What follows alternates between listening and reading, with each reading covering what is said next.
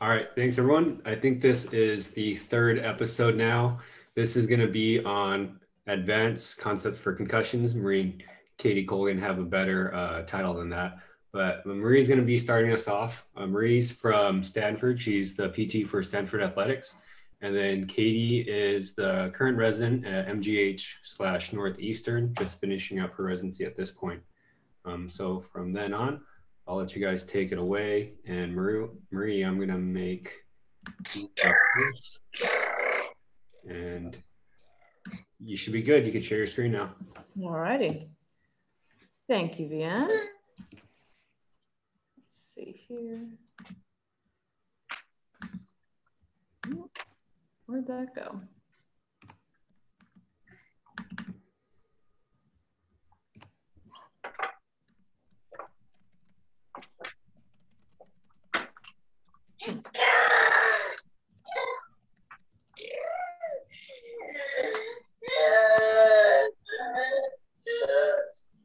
Not sure why I can't share this.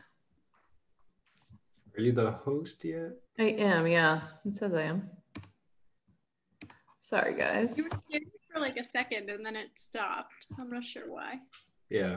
Do you still have the green button? Yeah. Was it sharing the PowerPoint? There's a quick glimpse. It just came up and said like sharing screen, but we couldn't see anything. Let's try this again. Oh, there you go. There we go. Hey, Rob, you mind if you turn your mic off, please, by any chance? Some sweet airplane noises, though. Thank you. All righty. So thanks, guys, for tuning in, and thanks, Vianne, for having us. We're going to be talking about some of the advanced cervical considerations after sport-related concussion. So I'm going to start off here. As Vianne said, my name is Marie Boo. I'm one of the physical therapists at Stanford University. I did a sports residency at Texas Health Sports Medicine, what was formerly Ben Hogan. So worked at conjunction with TCU and then part-time in clinic at Texas Health Resources. So worked there for a little bit while, maybe a year or so after my residency. And then came to Stanford. I've been here now for 4.5 years or so. So it's been a good time. So today, getting more into the cervical considerations, we see a lot of concussions. We have a pretty, I would call, robust program here with our concussions, which is nice. And I think the cervical side of things is something that's becoming a lot more prominent and was, I think, kind of neglected for a little while. So I want to really go through some of the things and tease out some of the important differences between vestibular and ocular, as well as concussion, or as well as cervical. So we're going to go over some of the signs and symptoms, neuropathoanatomy. We'll go through the evaluation. Katie's going to take over the treatment and prehab, and then I'm going to go through a case study at the end. So if an athlete walks in, they have these symptoms, as you can see here. If anyone wants to unmute or not, that's fine. But what would be your diagnosis if somebody had irritability, dizziness, neck pain, altered sleep? I think the first thing a lot of us think about is concussion. Actually, there's 70% of people with cervical issues after whiplash, and then 50% have visual and balance disturbances just after a whiplash. So we always think about dizziness being a telltale sign of vestibular involvement, but it can also be a telltale sign of cervical involvement, something that you definitely don't want to miss in your examination and treatment with these athletes. So we're going to talk about the cervical spine, but there's a lot of different aspects with sport-related concussions, and they don't occur in isolation. So this is a diagram that overviews some of the complexities and extensiveness that all of them are related. It's important to know that the cervical spine is related to the vestibular system, the visual system, motor patterns, as well as postural stability for the whole body. So it's responsible, So if you have the cervical involvement, it can be responsible for some of the other symptoms and integrated very closely with all the other symptoms that you can see. This was a nice article from JOSPT recently that helps with differential diagnosis between cervical, vestibular, and psychological aspects of head and neck injuries. If we look primarily at the cervical spine here, which we'll go over in a second, but overview is you'll have musculoskeletal impairments, joint position error, increased sway, you'll have a positive smooth pursuit neck torsion test. All of these findings, you don't have to have all of them, but they should definitely indicate that you need to examine the cervical spine more. So we'll get into some of that now. Starting with, we'll go over red flags. You absolutely need to rule out red flags if you're thinking about cervical involvement after concussion. And then if you do think it's involved, then we'll go through all of the other examinations so you could help figure out what's the etiology and help then go through your treatment. So first, cervical spine, the Canadian C-spine rules are of utmost importance. I think we all know them, but it's to rule in or rule out whether you need radiographs. So basics, over the age of 65, a dangerous mechanism of injury that you can see on the side there, paresthesias in more than one extremity, and then if they can't rotate their head 45 degrees either direction, would all be indicative of a radiograph. This has a very high sensitivity and a negative likelihood ratio of less than 5%. Which basically means if it is negative with that, there's a less than 5% chance that it's a false negative, that they actually have the condition.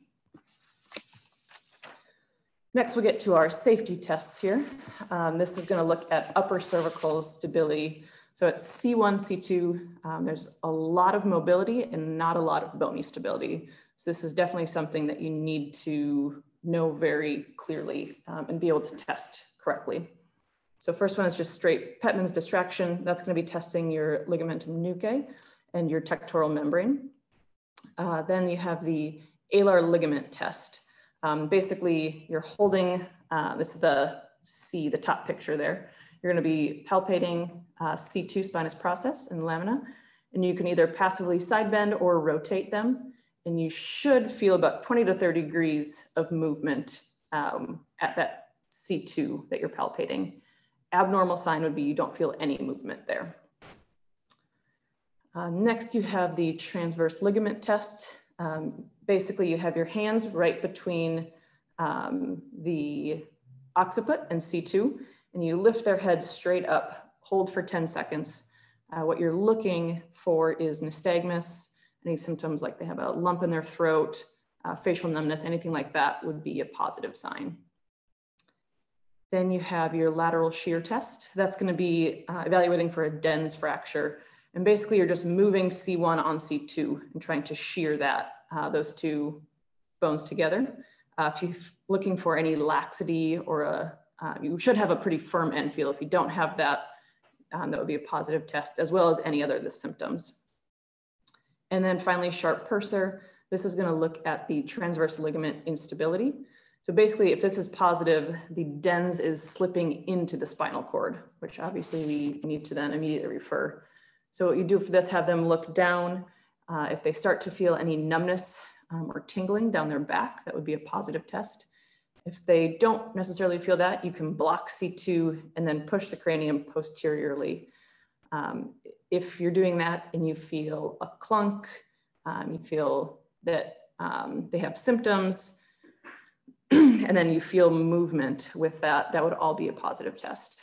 If they don't have any of those, you're probably safe to continue on. But if they do have any of these, you absolutely need to refer. Next, cervical myelopathy. I have never seen this in clinic.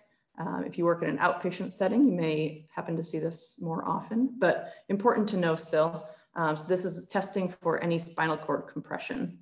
So if they're over the age of 45, if they have a positive Hoffman sign, which again is that top one, basically you put their finger in that swan neck position and flick their nail. A positive sign is both their thumb and their fingers flex.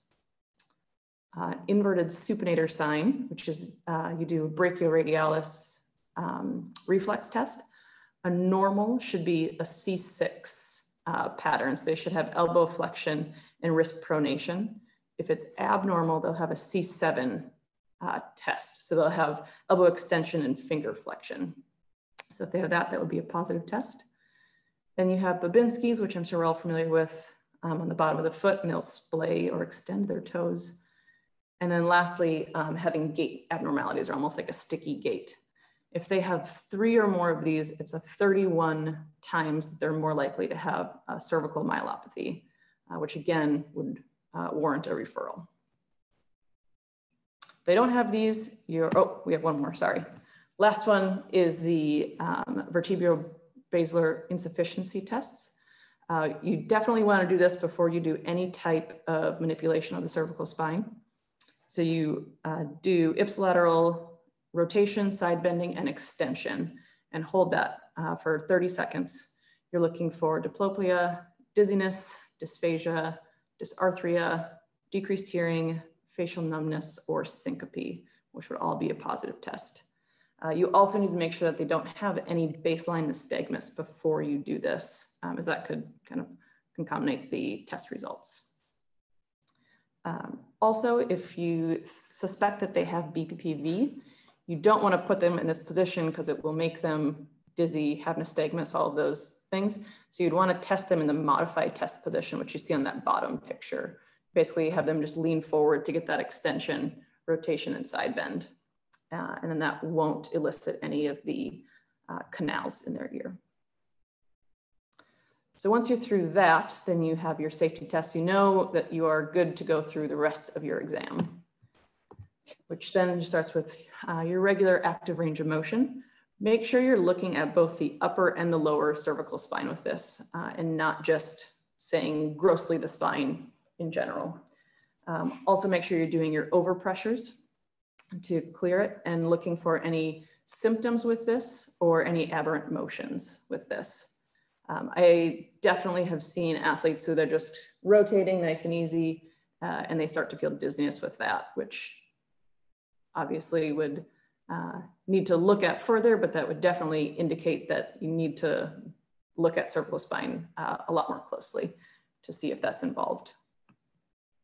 Then you look at your passive range of motion, and then your joint play. So especially joint play with the upper cervical spine.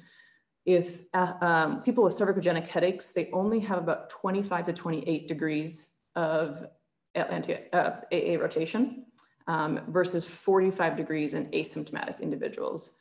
That's definitely something that you need to pay attention to, is that upper cervical spine rotation.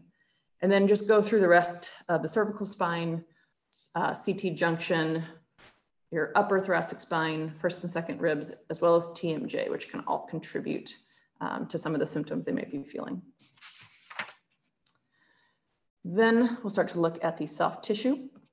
With cervicogenic headaches in particular, people will report feeling kind of a headache or pressure in an anterior to posterior, what we call a ram's horn pattern.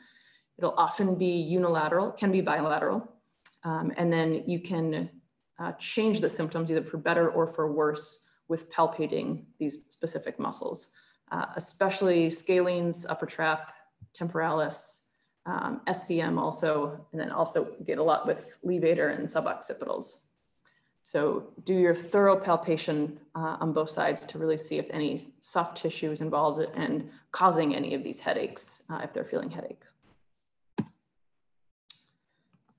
Then you have your deep cervical neck flexor assessment. Yanda proposed where you lift up, said to basically look at your toes. What you're looking for is a smooth reverse of the lordosis of the cervical spine, as well as the fact that they can keep their chin tucked the whole time. If this is dysfunctional, they'll usually lead with their chin and kind of protract their chin, especially at the start of the movement. So be careful to watch of how they're doing these motions.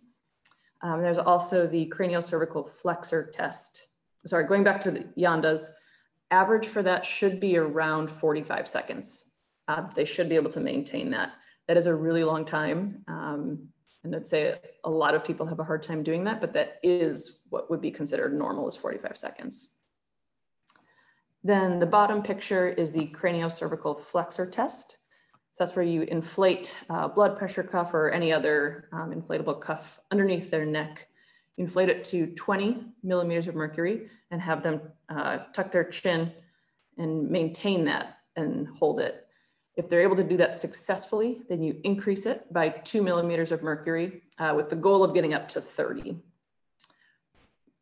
Those patients that have any type of cervical involvement, especially cervicogenic headaches, usually have decreased strength and or endurance with these tests. So it's definitely important to look at, again, so you can help guide your treatment. Now we're going to get into the special tests that really help to differentiate your cervical involvement compared to any other vestibular or ocular involvement that the athlete might have. So for cervicogenic dizziness, if they have dizziness with this test, which I'll show you a video in a second, it'll be because they have abnormal activity of their cervical musculature, and they're getting kind of a mismatch between what their neck proprioceptors are feeling. So what you have them do is you sit in a test. I usually sit in front of them and have them keep their eyes open so I can watch their eye movements. Where'd that go? Here we go. You have them rotate back and forth. And this completely takes the head out of it. So if you've done your VOR test and they have a positive test, that could be more indicative of a vestibular issue, although you can't necessarily tease that out right then. Then you can do this test. Their head is stationary and their body is moving, and that can help you differentiate that it's cervical and not vestibular. Next, you have your joint position sense. So your joint position is your ability to relocate your head either to neutral or to a set position in space. And this is the function of the muscle spindles. So you have your athlete sit 3 feet away from the target with a laser pointer on their head, eyes closed, and they go through active range of motion and then back to either the center or whatever position that you predetermined. And you're looking for that error, and the error will be from the 0 point. So if it's neutral, bring their head back and you look where that laser pointer is. Normal is less than 4.5 degrees. So if they're within the yellow or closer, that would be considered normal. Abnormal is anything greater than 4.5 degrees. So the red, or oftentimes athletes won't even be on the paper. That's a positive test. A couple things to note with this. You should have the athlete turn pretty slowly. You want it to be less than 2 degrees per second. And the reason for that is if you're going faster, it can actually elicit the vestibular system, which you don't want to elicit in this test. People with neck pain, whether it's traumatic or atraumatic, will have increased joint position error, but those with just vestibular loss do not. They'll be able to relocate that within the normal limits. And then lastly is the smooth pursuit neck torsion test. And we're going to get into this a little bit more in the case study. But basically you have them do regular smooth pursuit in some capacity and then rotate their head and repeat the same thing. They might have altered gaze pattern. You might be able to see it actually, any type of saccades, or they also might have any symptoms with it, dizziness, blurry vision. All of those would be a positive test. You should have no change if they have any type of vestibular dysfunction. And this is a very sensitive test for cervicogenic dizziness, as you can see with the sensitivity and specificity being right at 90 and 91%. So it's really important to go through a thorough assessment and really tease out which buckets they fall into if they have a concussion, whether it's just cervical and vestibular, ocular, whatever that may be, to help guide your treatment, which is what Katie's going to go through next. So let me make Katie a host here.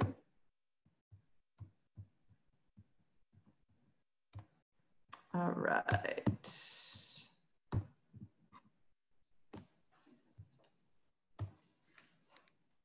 All right.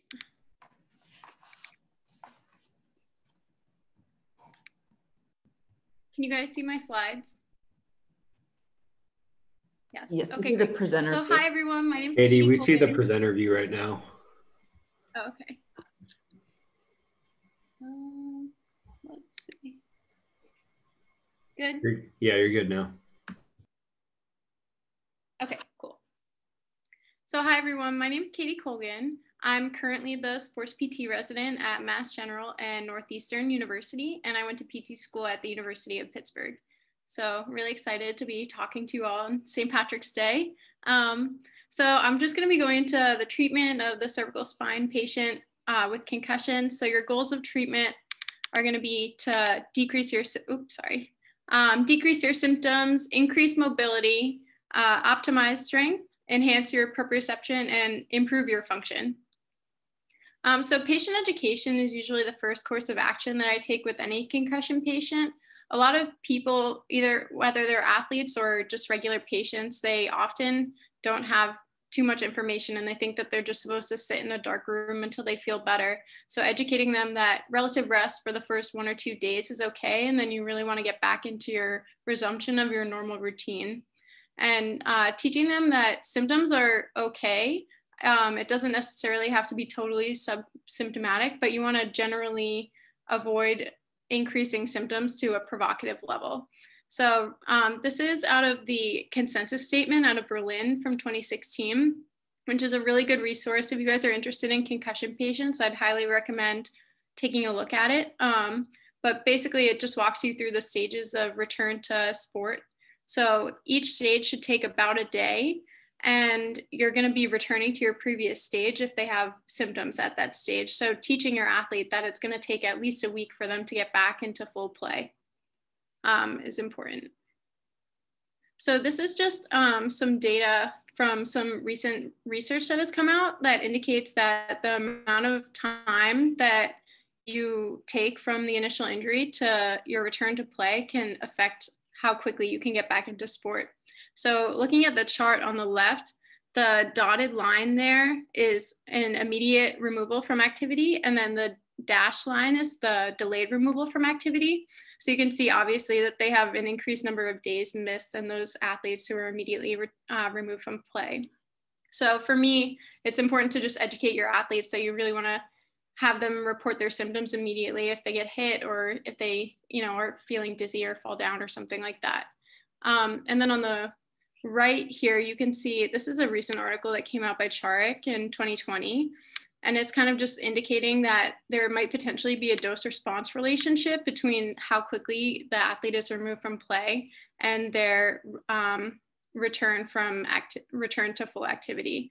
So you can see on the left-hand column there that the athletes that were removed immediately had about like a 19-day from injury to full clearance, and 27% of those athletes had protracted recovery.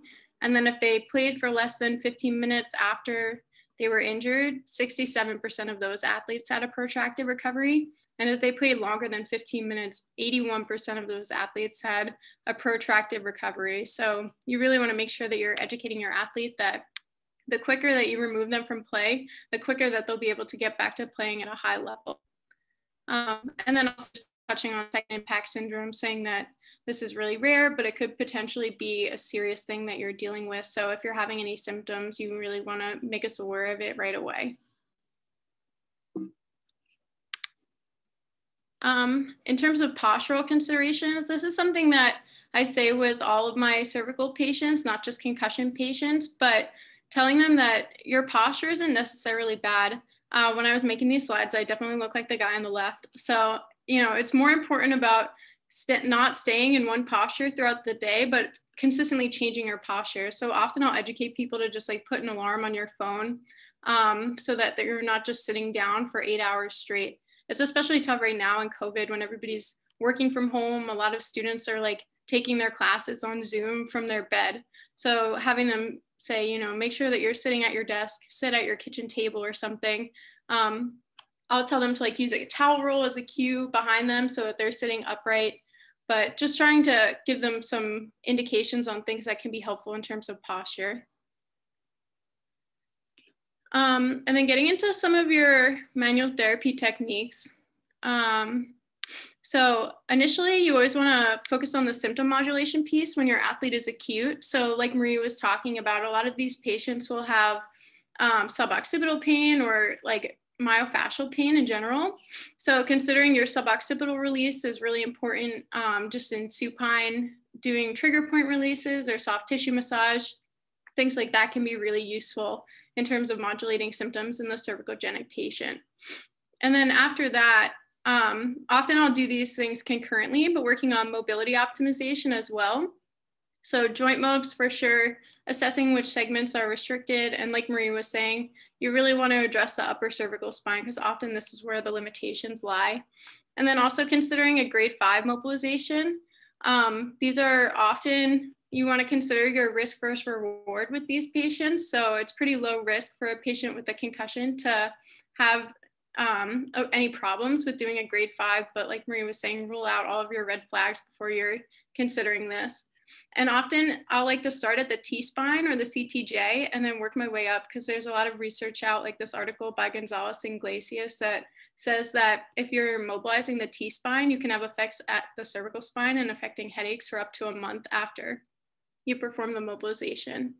And then you always just want to follow that up with the home exercise plan. So having them work into their active range of motion, increasing their mobility. And then I like doing this one as well too, if they have a positive response to doing the joint mobs. So it's just working on increasing them. This picture is showing rotation. So you have them rotate into the restricted range of motion. And I usually just tell them to like get a towel and lay it across your cheek. So you're going along the range of motion and the towel's lined up with the segment that's restricted. In terms of strengthening, these are the muscle groups that you want to strengthen here. Deep cervical flexors and extensors. You want to make sure that you have a good ratio of strength between the flexors and extensors, so you're avoiding that like bobblehead phenomenon. So strengthening both of those, and like Marie was talking about, often the deficit won't be in the brute strength, but in the endurance. So as the patient gets less symptomatic and as they get better at activating this musculature, you want to work on sustained holds and stuff like that. And then your periscapular musculature, like we talked about, this is similar with an orthopedic neck patient that you would see in a clinic as well. So working on lower traps, middle traps, rhomboids, serratus, levator scap, and then just thinking about your progressions as well. So like I talked about, thinking about the endurance piece or progressing your patient from performing an exercise in prone to in quadruped. And like I said, just consider your dosing. These are small muscles and they're not going to be lifting a ton of weight. So often I'll be trying to do a lot of reps or, a sustained hold as opposed to having them like lift a ton of weight when I'm doing like lower traps or middle trap exercises. And then getting into the proprioception piece, this is really big and where I think the concussion aspect kind of plays in. So often I'll do like a lag test with someone. So you have them hold their head steady and you will like kind of push their head around a little bit and see if they're able to sustain it or if like when you press on it, they're not able to keep it in one spot. And that would just indicate impaired proprioception. So then if I'm seeing that, training them on that by using, like Marie was saying, the head laser, you can have them look back and forth between two targets. And usually I'll just start with their eyes open where they'll move their eyes to the one target and then move their head and then look back and forth and do that. You can progress it by having them start looking at the one target and then they close their eyes and look to where they think the next target will be and open. And it will just give them a little bit of feedback on seeing where their impairments are, if they're able to kind of maintain that or not. And then this picture on the right is showing a maze as well. So having them, it's just like a little bit more interesting. They can work through the maze and it's good. They're using a head laser with this as well. And then some more things like I talked about with the lag test, you can do the same thing essentially with some alternating isometrics at the cervical spine. So obviously you're not applying too much pressure, but just telling the patient to meet your resistance. And initially you can start with their eyes open and then progress to doing it with their eyes closed. So you can continue to work on that. And it's the same thing in the upper extremity as well. And then Marie was talking about using a PBU as well for testing. which I'll do. And I also like to use it for patients when I'm doing treatment stuff. So it's sometimes really helpful. This picture isn't really great, but you can see there's like colors down on the left-hand side of the dial. So if they're starting at 20 millimeters of mercury, they can kind of work their way up between the colors up to 30 degrees of, or 30 millimeters of mercury. And then if you want to make it, more exciting for them, you can tell them different colors and they have to move back and forth between them. So you're working on them responding to your cues. And then in terms of sport-specific treatment, this is where you can really get creative. You want to work with your athlete and see, if you don't know that much about their sport, what they need to be doing and what they feel like they're impaired with. So a lot of the time I'll just talk to my patient, and you want to make it position specific as well, making sure that they're able to do everything that's required of them. So in terms of exertion, you want to make sure that you're upping their cardiovascular capacity as well. So I'll usually start them on a bike so that they're not getting a ton of visual and vestibular input, and then you can progress to their mode of activity. So if they're a runner or if they play soccer or something, having them running on a treadmill, and then if they're a hockey player, usually I'll have them be skating. So like I said, you want to modify as needed, do what you need to do, but you can really be creative with these patients, which makes it fun to work with them. And also just keeping in mind that concussion is multimodal. Often these patients aren't going to fit just into one bucket. So you want to make sure that you're addressing those impairments that they have outside of the cervical spine as well. A big thing for me that I've really enjoyed with working with the concussion patients is working on part of a multidisciplinary care team. So considering referrals for injections has been really helpful. And usually I've worked with PM&R for this, but there are also headache specialists, which can come from a variety of different specialties. Trigger points if you have a patient who responds like fairly well to STM, but they're not getting enough relief from it, sometimes the trigger point injections can be really helpful with this. And PM&R has usually been my go-tos for that. And then if they're getting those suboccipital headaches and the ram's horn pattern, sometimes a C2 nerve root injection might be helpful as well. And recently at Northeastern, I saw a patient who got a Botox injection. She was more of a chronic pain patient, so that's kind of where they were coming from in that respect. But there were some smaller studies that were indicating that this can be helpful for patients with concussions as well. And then thinking about, and this isn't just for your cervical spine patient, but all your concussion patients, but referrals to the neuropsych, neurooptometry, or your psychologists and psychiatrists, that can all be really helpful.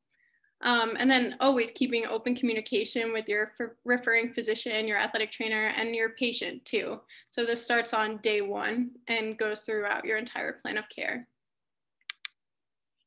And then getting into some prehab stuff, really you want to start treating your concussions before they actually happen. So looking at your helmet assessments, obviously, I think we all know it hasn't been conclusively proven that helmets can prevent concussion. They're going to prevent those, more traumatic injuries like hematomas and stuff like that. But working on making sure that your patients are being fitted properly for their concussions is really important. And there was an article that came out in Sports Health last year, I think, that said that poor helmet fit can increase the severity of the concussion. Looking at like a bunch of athletic trainers, they were assessing if the fit of the helmet was correct, and the ones that were incorrect were more likely to get severe concussions. And then you also want to just consider what type of helmet you're using. So for someone like a football player, their helmet is made to sustain a lot of hits over a season. But for somebody who does motocross or skis, their helmet is made to sustain only one like heavy impact that might be traumatic. So if they have a big fall or something, you're going to want to get a helmet right after that, a new one, because it's probably not as effective as you would want it to be. And then also with your athletes, just doing baseline testing prior to the onset of the season so that you have something to compare to if they do get a concussion. And what I've seen here in Boston is that often we'll do this baseline concussion, and then if people are falling below the norm, then we'll try and train them on those things that they're doing. So SCAT5 and the impact are really popular ones, and we'll also do some visual vestibular testing and working on strength or cervical range of motion and stuff like that as well. And then looking here, this is a Dynavision. Not everybody has access to these, but they're really fun to play with. So you can do some visual vestibular training, and there's some really interesting studies on the group out of University of Cincinnati with Joe Clark. He basically compared the seasons where they didn't do visual vestibular training to the seasons where they did.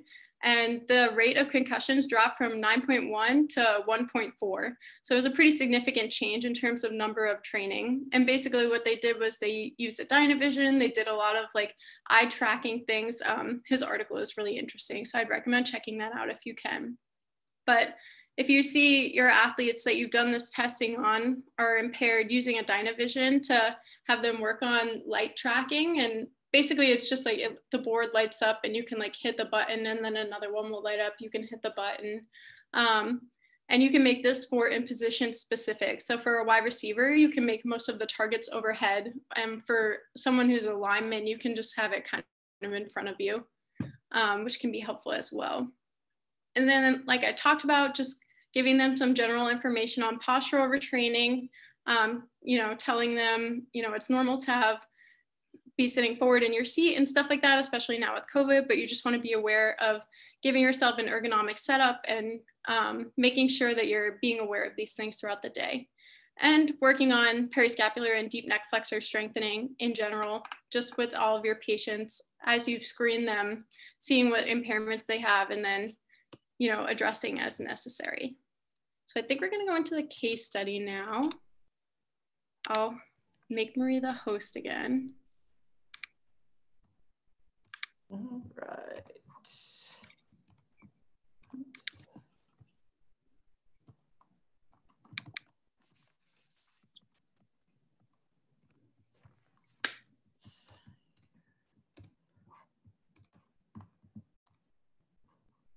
All right. Perfect. Thanks, Katie. So let's briefly go over a case study of an athlete that I had a couple years ago. I actually just published this case study earlier this year in August or so. So if you want to look at it, feel free, but we'll go over the majority of it. So it's a 22-year-old Division I female soccer player that I had. She was coming back from somewhere back home, I think, and got into a car accident going 75 miles an hour. She was transported to the ED. Glasgow Coma scale was normal, no loss of consciousness, nausea, amnesia, anything like that. No neurodeficits. They did take plain films because of the dangerous mechanism, which were negative, and she was discharged from the ED that same day. She saw our physician the next day, who diagnosed her with a concussion and cervical strain, referred her, and then she actually started her stationary bike cardio. That's day one afterwards. I saw her day 2 after the car accident. You can see her symptoms were pretty moderate. She had a lot of fatigue, neck pain. She also had difficulty with reading and concentration. History of 1 prior concussion 2 years previously, and it resolved quickly within a week. So that was boded well, hopefully, we'll see. Objectively, I still checked all of her upper C-spine instability tests, which were negative. She had negative arterial tests as well. Active range of motion was limited, but she did have that full or greater than 45 degrees of rotation. Again, to note in that Canadian C-spine rule. She had a lot of tenderness and trigger points throughout cervical spine and suboccipitals, as you can see. She did have a positive dynamic VOR, so walking VOR. Horizontally, she couldn't get to 180 degrees per minute, or sorry, 180 beats per minute. She would have a retinal slip, so the letters she couldn't keep in focus. And then vertical, she was able to do it, but she had symptoms with it. Visual motion sensitivity was positive horizontally. Dynamic visual acuity was also positive horizontal. And then she did have a positive cervicogenic dizziness test where she was moving her body underneath her head. And then best was abnormal as well. We also did, so disclosure, I'm a advisor for this company called iSync or SyncThink. We do eye tracking. So not trying to do anything with that, but I just get to use the equipment and play around with it. So that's why we did this test. So I wanted to quantify her smooth pursuit neck torsion test just to see if it would change anything. So an overall kind of recap on eye tracking, it's basically an objective way to quantify eye movements. Well, I'll show you what it looks like in a second, but it's an assessment of visual performance of smooth pursuit. And you're looking for any variability of their eye position to the target position as it moves around. So it's based in neuroscience, and we think that potentially with a concussion, you can have some shearing of different pathways throughout the brain, primarily that affect the cerebellum, which is responsible for timing. In a predictive setting, your brain is actually predicting everything. So it's 2.5 seconds or so in the future. And your cerebellum is responsible for delaying the timing of everything. So if you think about it, if you're playing tennis and you're easily just kind of lobbing the ball back and forth to each other, it's very predictable where it's going to go. Your brain actually can figure out where it's going to go quite soon. And so it's already anticipating where it's going to be. And your brain is responsible for delaying your swing until the timing is appropriate. With concussions, if you have that shearing force that's disrupting that, sometimes that can cause a disinhibition of the concussion or of the cerebellum. So it's not being inhibited properly. So first, what the test is you just basically follow this dot in a circle. Very predictable, very easy. This is what the outcome looks like. So this is totally normal. The lines are actually pictures of where the eye is in place. So on the left-hand side, you can see it's a very smooth circular pattern. On the right-hand side, it's very much in a small ball formation. So that means there's not a lot of variability from where the where the dot is compared to where their eye is. So it's right tracking at the appropriate time. With concussion, we've actually found that you can have what we call these forward saccades. So like we talked about, the cerebellum is not being inhibited correctly. So the eyes are jumping forward before they should. They're already guessing where it's going to be without being able to actually be on the target when it's supposed to. So I say all of this, we did the smooth pursuit neck torsion test. So the top one of our athlete, that was her straightforward, looked fantastic. One of the best eye trackings that we've had. The middle one is her to right rotation, and then the bottom one is left rotation. And while it's not that bad, it's definitely worse than her baseline. So she has some forward saccades. She also complained of blurry vision while she was doing this. So again, this was just something I wanted to try to see if we could objectively track, now that I knew that cervical was a big component for her, if we could objectively track the progress as she was going through with our rehab. So when I saw her, going back to our case study here, we did a lot of soft tissue, some traction, which helped decrease some of the pressure and headache that she was having, and some joint mobilizations. Did some deep cervical activation and strengthening, focusing on the endurance. And then we also did different stabilization exercises in sitting to increase the postural demand. I sent her home with exercises primarily for her vestibular issues and her concussion for visual motion sensitivity, VOR, and balance. And then she continued stationary biking each day. So the next day, her symptoms had gone down quite a bit, actually. She was able to do horizontal VOR at the appropriate speed, but had symptoms. Her visual motion sensitivity was fine at this point. So we again worked a lot on the soft tissue component and decreasing pain. Updated her home program, and she continued biking each day with her athletic trainer. Days 4 to 6, again, we just kind of progressed, I think she was on her own at this time, progressed her exercises for her concussion and vestibular symptoms, and then stationary bike. Day 7, she had no baseline symptoms. She was cleared from all vestibular issues and was actually cleared from her concussion by me with her vestibular symptoms and by our team physician to start getting into the return to play progression. We repeated her smooth pursuit neck torsion. I should have included that. It was better, but still not great to where it should be. So while she was already back into play, we continued doing manual therapy with her, getting some cervical spine stabilization or muscular re-education. And then she was actually discharged by me on day 15. This was what her eye tracking looked like at the end here. And she had, if you again, looking normal, just central. B was looking to right rotation and C was to left rotation.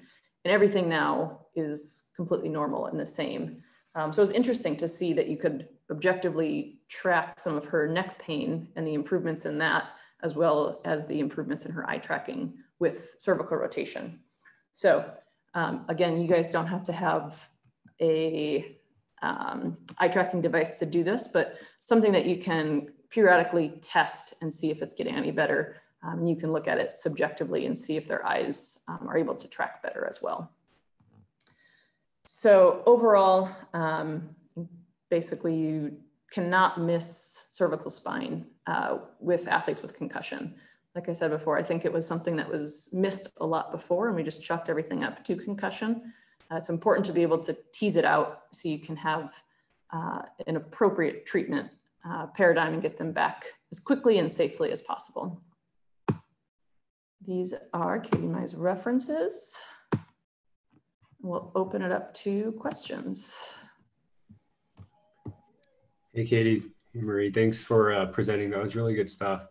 I thought the first minute was, I already learned a pearl from you about, how 70% of people don't have dizziness. And that's like the first thing, or sometimes the only things a lot of people ask about. So that was cool. My first question is, so usually we're able to work on this a lot with patients with chronic concussions. How often do you clear someone because they can tolerate activity in their sport again, but you still keep them in for the cervical component? Sorry, ask that one more time, Dan.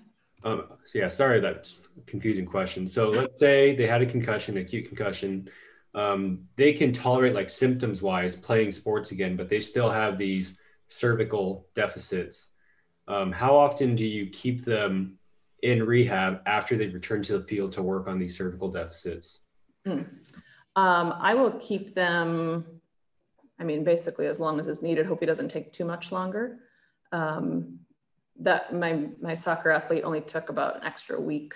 But at that point, it kind of depends on if they're in season, on the road, if they're here, and I'll work with the athletic trainer and I'll do maybe a day with me and a day with the athletic trainer, or 2 days and 2, whatever it may be. I also think it is determined by how impaired they are, how tight their neck is, and what exactly is going on.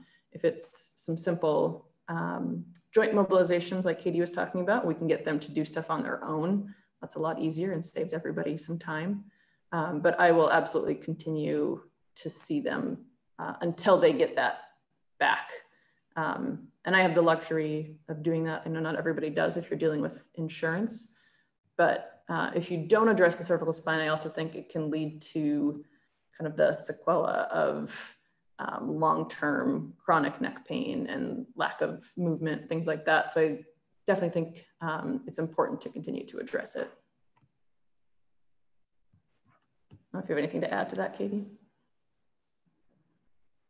Yeah, I would agree. I think that's one of the perks of working in like a higher level collegiate athletics venue, is that you're able to work on this stuff concurrently while they're still participating at a high level. So I've done the same. I've been treating athletes who are working back through their return to play progressions and stuff like that, and just addressing their impairments, whether they be visual or cervical or anything.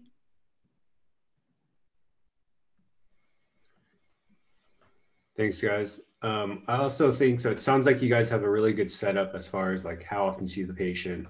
It seems very connected. What happens when, let's say, you have a list of things you want to clear the patient, but that's not the same across let's say you have an organization with a hospital group for the PTs, and then athletics is fairly separate from that. How would you navigate that? Would you just kind of let them do their thing, or would you want to kind of see them to make sure they pass all the list of stringent tests? For me, I think the communication piece is really big there. So talking to your athlete and talking to whoever else is involved with their care about that kind of stuff. And I think it depends on the severity of their symptoms as well. So if you're seeing that they have a lot of impairments and you think that they shouldn't be playing, then addressing that with the people who are involved, including the patient. But I think communication will be the biggest piece there. I agree. We're lucky we kind of have a whole protocol already in place where they have to go through specific steps with their athletic trainer, with PTs, with the team physician, with our neurologist. Like we have, sometimes it's a little bit overkill, but it's good to have these in place. I think if you're in that setting and that's something that you're maybe not on the same page with, is to sit down and kind of develop some type of protocol, or at least a checklist that you can go through, and you know that either you're all doing the same thing, or when they're not sure, they can refer back and forth in order to make sure that you are checking those boxes and that you're not missing something.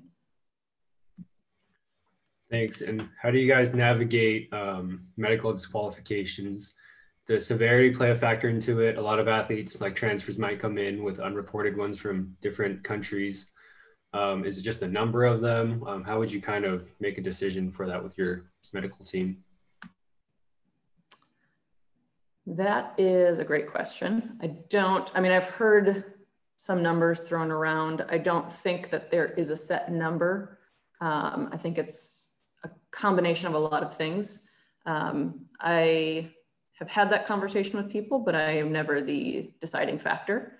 And so I kind of look at it as how many they've had, how severe it is, how long they take to recover, where they're at, like what, are they planning on doing this for the rest of their life? Do they have any long-term issues that keep building with each one? At some point, I have had people that have taken a long time or have had multiple that do decide that they value other things more than their sport and they want to get out of it. It is a tough conversation, but I don't think, I've had people that have had 3-4 concussions and each take a week or so to get back. And they're like, well, whatever, I'm good. Like, I want to keep playing. This is what I want to do. I want to play professionally. It's fine. And then the opposite side of that as well. So I think you have to look at it from a very holistic approach. And I would say our team physicians and the student athlete are the ones in the end to make the decision. Yeah, I would agree with everything that Marie said. And the other thing I would say is it's often not just the number of concussions that they've had, but how long it takes for them to recover. And Marie kind of touched on this too, but if somebody has 4 concussions and each time it takes them a week to get better, then that's one thing. But if the first time they have a concussion, it takes a few days, and then the second time it takes 2 weeks, and then the third time it takes 3 months, that's a lot more concerning to me because you're seeing a pattern there. So you definitely want to avoid those sequelae of symptoms. Thanks. And I have one more question before I stop hogging the mic.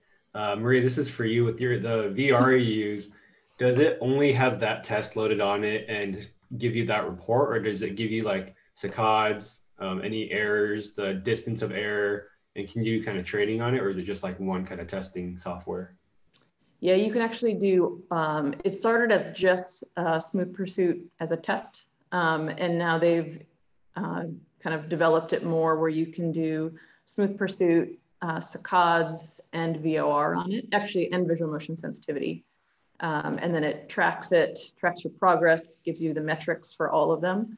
And then you can also do a practice setting on it where you can say, I want to do this for 30 seconds, and you can do whatever it is, VOR, visual motion sensitivity, whatever it may be. You can have the goggles on and do it as a practice to improve that. Okay, thank you. That's all I got. Yeah, that's all I got. Marie, Katie, thanks for being on tonight.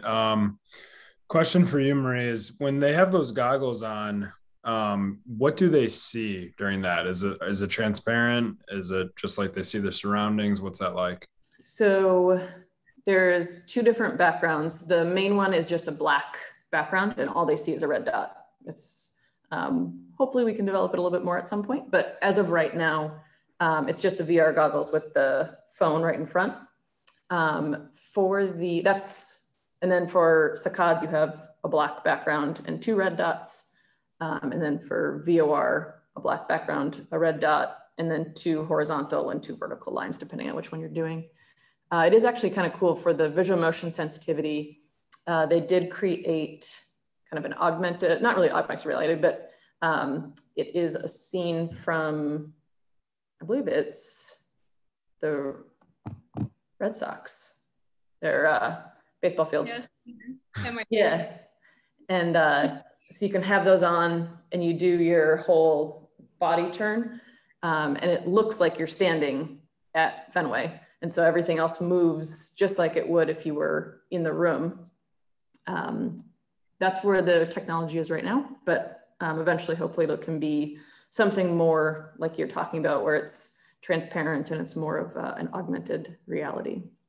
Yeah. I mean, just even to make it like an advancement of, their surroundings, busy field, things moving in the back, things not moving. Yes. Advancing on from that black screen, I think would be super useful. Really cool though that you get numbers on that stuff. Those are really impressive. I mean, it's a lot better than just doing the VOMs and just, symptom score and going through that. The other question I had, this has always been an interest to me because I do a lot of manipulations in my practice. Have you ever had, either one of you or even VN, have you guys ever had a positive, precautionary test when you take them back and you're looking for that vertebral basilar artery insufficiency? Have you ever had a positive where you referred out because that, ruled out doing a manipulation at all? I have not. I haven't. Knock on wood. Yeah. I haven't for the vertebral artery test. I have had two questionable tests that we had to put people in a C-collar and send them out for CT. One, and then the other one was, we decided it wasn't, but I had one person doing just active range of motion and looking down, she'd get paresthesias in both arms. So we put her in a C-collar and sent her to get, I don't know if it was an X-ray or a CT, but we sent her to the ER. And then I had somebody actually last week that was going through some tests and did the, called the plate test where you're pulling up and started to feel nauseous, not lump in his throat, but kind of some jaw pain and some other weird symptoms that I wasn't expecting. So I grabbed one of our physicians and nobody else had seen him. I was the first one to see him actually. But he was negative, but I have not had anybody with any type of arterial insufficiency. Gotcha. Yeah, I mean, I've had vestibular patients that, because it's that testing position of Dix-Hallpike's that, it ends up being positive, but I've never had it before that. And I was just curious, if they had any specific symptoms, because I've never, the conversations I've had with other clinicians, nobody's ever had a positive on it. So I just wonder sometimes to the psychometrics behind the test too, because I know they're not crazy reliable or sensitive, or I should say specific. So I just kind of sometimes wonder the utility behind them, but I know it's precautionary. So it's best to use them than to not use them. Yeah. Yeah. So I have a question after you asked that, Ryan. So someone that I see for concussion, I generally don't do a cervical manip, only because I took this, it was a weekend course by some former fellows of manual therapy. And one of the indications was any kind of high velocity trauma. I think it's very different than a car accident, but I always thought a collision in football, even if it might be a whiplash kind of deal, was counted as that. So I'm just very cautious about that. So, I mean, I think if I screen it out, I could do that, but what do you guys think about that concept? Would you guys consider that the same severity or not quite and fairly safe to do? Sounds like it is safe to do. Yeah, that's why I like to start at the thoracic spine first, because if you can affect their motion at the cervical spine by manipulating the thoracic spine and not having to do a high velocity manip, then I would prefer to do that. But I think it depends on the situation, on the severity of their symptoms, on the impact of the hit and stuff like that. Thanks, Katie. That's helpful. I think similarly too, and I don't do it on anybody who's acute. I really like to see that symptom score to be 0, Vian, when I do those manipulations, especially in a concussion patient. I did read an article that demonstrated that there's more side effects with like cervical mobilizations and increased soreness and mobilizations versus a manip. I couldn't tell you name or year of the article whatsoever, or even the author name. But that kind of tilted me a little bit more to being like, cervical manips, they're safe, they're reliable if you're skilled in them. So I think sometimes it's even quicker and just less intrusive to just get that quick cavitation versus, mobilizing somebody for like 5 minutes. Yeah, that's a good point. I could see how that paper would get to that, or how it got there. So that makes sense. Yeah. Any more questions though? All right, seems like that's all for now.